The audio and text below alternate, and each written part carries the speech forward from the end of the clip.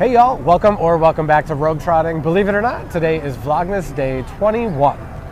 That means that I'm back in the States and Mike is on his way, but in the meantime, I'm joined by a special guest. Say hello to my sister Jillian. Hi! So today we're doing something very special. So we are having a little competition to see who does Christmas better. The city of Philadelphia, where Mike and I moved to Denmark from, or the city of Copenhagen, where we live now. So before Mike left, he recorded 5 different videos for Jill to review about why he thinks that Copenhagen does Christmas better than Philadelphia. There are 5 categories, and Jill is going to go around town with me and try to prove why Philadelphia does Christmas better. Are you ready for your categories? Oh, absolutely. Okay, your categories are City Hall Christmas tree, Okay. Christmas markets, Got it. Christmas bar, Nut. Christmas shopping, Wonderful. and wild card. So that can be anything you pick. Okay. All right? I think I'm going to nail this. Yeah. Awesome. Yeah. So it's a Christmas, which city does Christmas better, and we'll see what we think. Awesome. All right, here we go. Let's do it.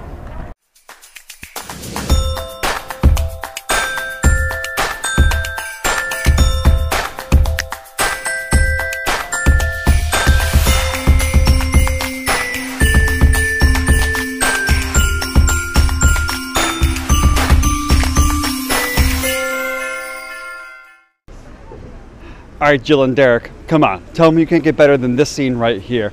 The beautiful Christmas tree standing in front of Copenhagen City Hall. Beautiful Rådhusplatz and Rådhus right here in the spot. Does it get more Christmassy than this right in the center of town? Tell me you can't top this. You know I've seen the Christmas tree in the middle of City Hall in Philadelphia. This is better, isn't it? Simple white lights, the Jule all over the place. You saw how cool it was when Santa Claus or Juleman lit the tree a couple weeks ago. This is the place to be. All right, Derek, so I saw Mike's video, and Copenhagen City Hall's cute and everything, but it doesn't compare to Philadelphia's at all. So here is the Philadelphia Christmas tree. It's beautiful in front of a beautiful building. It's a very classic American Christmas tree, very done up. It's even topped with our Liberty Bell, which is beautiful. And if that's not enough, it's also surrounded by a Ferris wheel. You have an ice skating through the other side of City Hall. You have tons of shops around it. I mean, you really cannot beat this location for our city's Christmas tree. Yeah, just like the tree, it's pretty busy, but it's also really cute, and you could actually have like a whole day here. Right. The Copenhagen Christmas tree is also pretty. It's a bit understated, just white lights, very Scandinavian minimalist. Maybe it's because I'm here right now, but I have to give it to Philadelphia. You know, there's just so much to do around here. You really could come here with the family and spend the whole day at the carousel, the ice rink, the Ferris wheel, and have dinner and drinks too. Yep. 1 point for Philadelphia. Well, I guess let's move on to the next part. All right. All right, guys, so you're going to try to convince me that the little pop-up Christmas markets across from City Hall are going to be something worth going to in Philadelphia. Come on. In Copenhagen, you've got half a dozen Christmas markets just in the main streets, plus ones in Christiania, the Christmas-themed local markets that are around town, tons of places you can go out to. Plus, in Copenhagen, you can actually have alcohol out on the streets, so you can take your dog and walk around. You can't do that in Philly. You know this is the place to be. Not to mention, Denmark borders Germany, where the Christmas markets came from. Who has it more authentic, Philly or Copenhagen? Hands down, Copenhagen wins. All right, Jill, so the Christmas market's at Love Park. Good choice. Yes. Good choice. Yes. So as you know, Love Park is a really famous park in Philadelphia. It is known for the Love statue.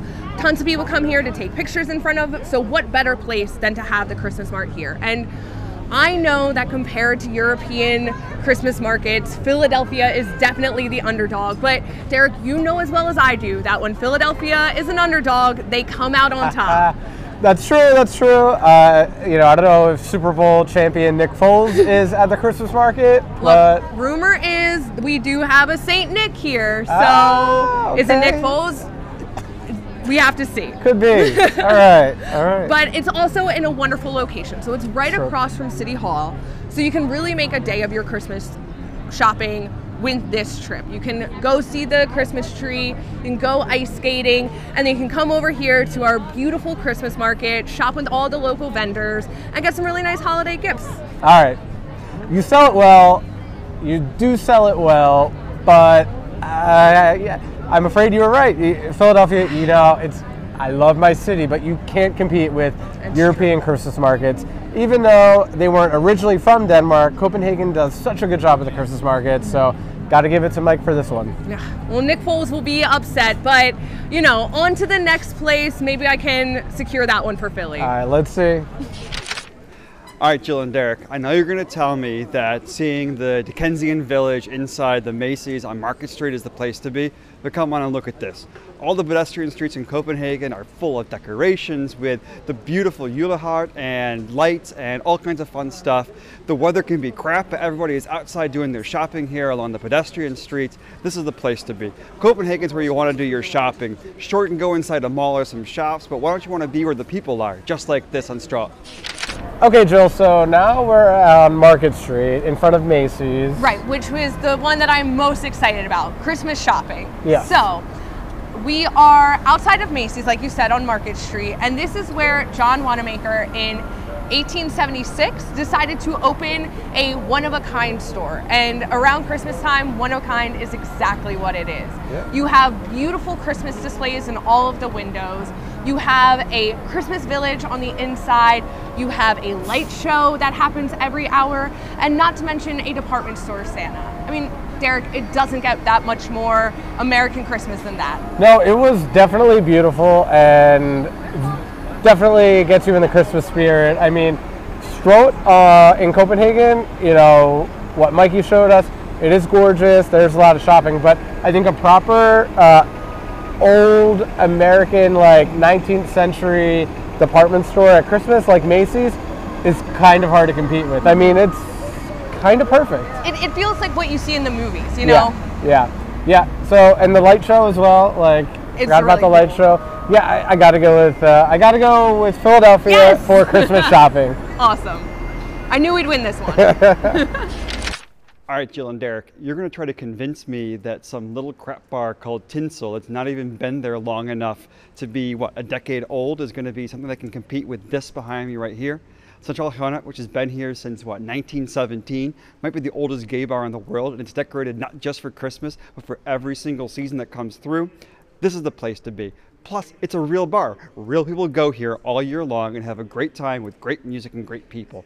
This is a great place to go to, whether it's Christmas season, the middle of summer, the spring, doesn't matter. This is where you want to be, and it's the best bar you can find for something like this at Christmas time.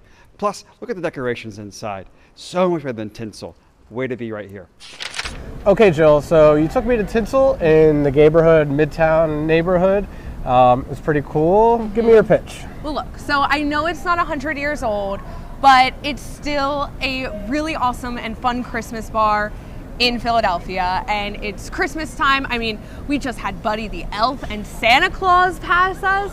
What better place to be on Christmas than at Tinsel, celebrating with a lot of people who are in the holiday spirit. Yeah, and they may have had a little too much spirit, but it is pretty cool. It is.